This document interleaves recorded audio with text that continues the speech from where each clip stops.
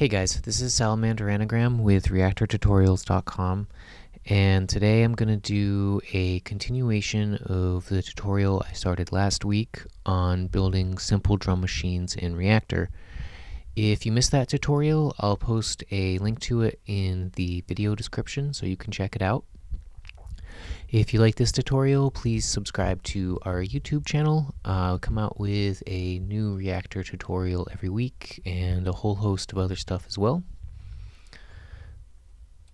So the problem I left us with at the end of last week had to do with the event table not saving snapshot data. And so we can save data in an event table, however, it's per ensemble, not per snapshot. So that means that the data in the table is going to be the same for every single snapshot, and if we edit it in one snapshot, then it'll change for every one. So obviously this is completely undesirable behavior for a drum sequencer because it means we're going to be able to save a total of one sequence, which is just pointless.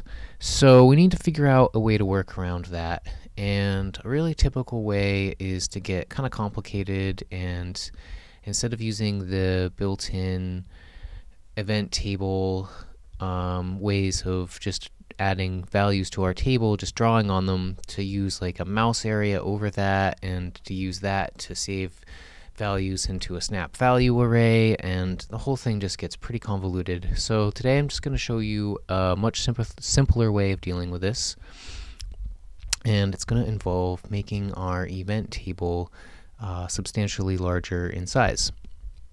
So first I'm just going to add a new knob to our interface. I'm going to name it sequence. I'm going to give it a range from 0 to 127, so we're going to have a total of 128 different sequences to choose from.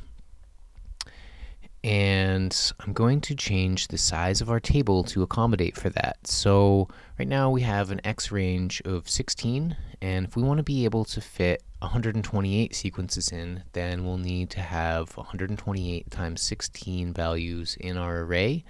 So that's 2048, so I'm going to set the X size of our table to 2048.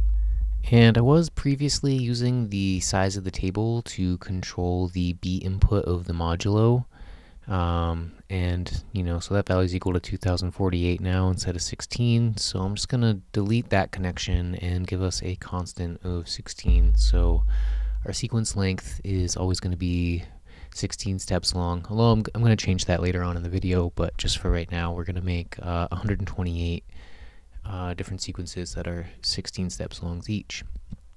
So we're going to take our sequence number and multiply that by 16, and that's going to be the starting point in the event table for that sequence. So the first sequence is going to take up steps 0 through 15. The next sequence is going to take up steps 16 through 31, and so on and so forth. So we're going to find the starting point for each sequence, and we're going to add the output of our modulo to that value. So that way we end up reading our sequence every time. Finally, we want a way to have it so the event table only shows our current sequence instead of every one at once. So we're going to set the X offset to our starting point for our sequence. We're going to set the X range to 16.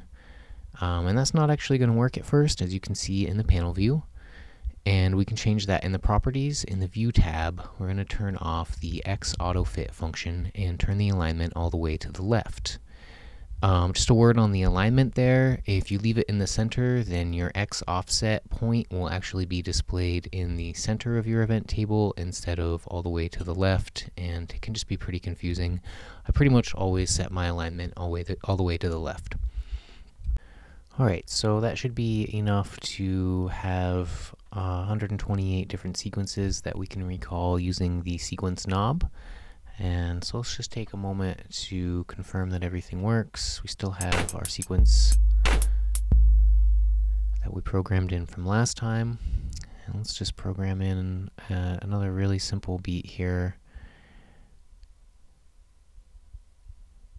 And we can test that we can save this one and then go back to the first.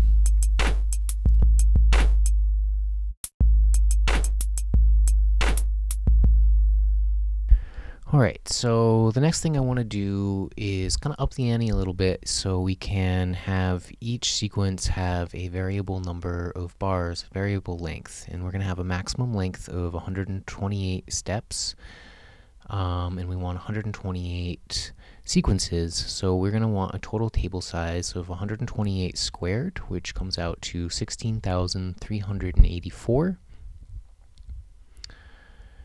And I'll create a knob that is going to define the number of bars for each sequence.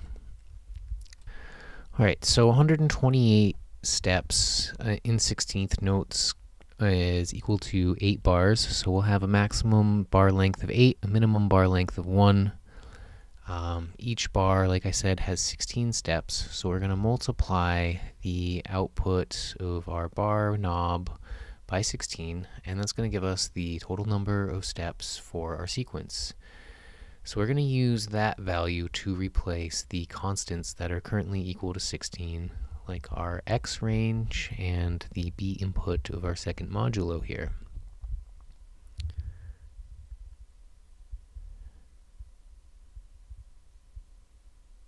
And lastly, we want to change the multiplier for our sequence by 128. That way we will still be reading each sequence to be 128 steps long. Alright, so you can see the first two ones that we made have been merged together.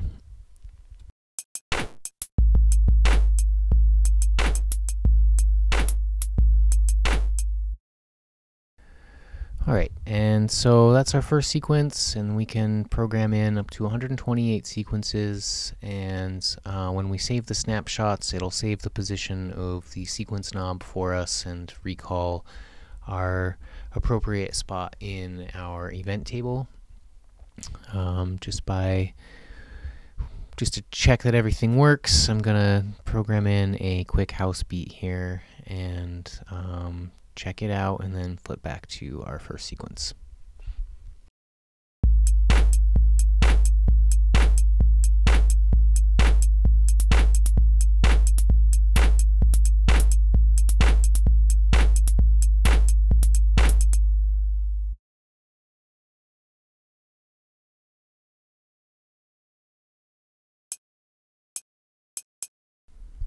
Alright, so you can see our first sequence is still saved.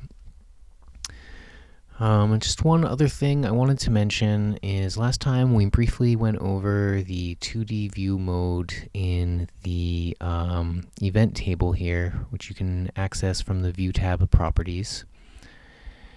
And it looks a lot better, but I couldn't figure out how to draw into it. One industrious user got back to me, and it turns out that by holding down the Shift key while you are drawing on the event table allows you to draw in values. So it's a little clunky, but it certainly does look better, so if you prefer that method, it is available to you. Alright, so that's all I have time for this week. I hope you guys enjoyed this tutorial. If you do, please check out our website at reaktortutorials.com, and I'll be back with more next week.